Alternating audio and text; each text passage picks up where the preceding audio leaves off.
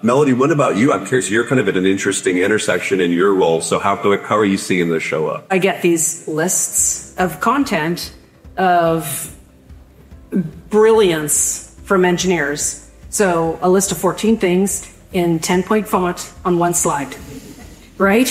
And it's brilliance, but it means nothing. There's no business value in it, and it's not communicating any kind of a message. That's the problem. So how do we fix that?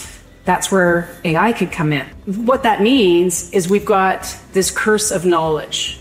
And the curse of knowledge means that these brilliant people can't take that and break it down. It's no different than when we go home at night and try to help our 12-year-old with their homework. And we go, I know that, but I can't remember how to do it. They know so much that they've forgotten more than they know how to teach. So they need AI to go, oh yeah, the basic steps of that are this.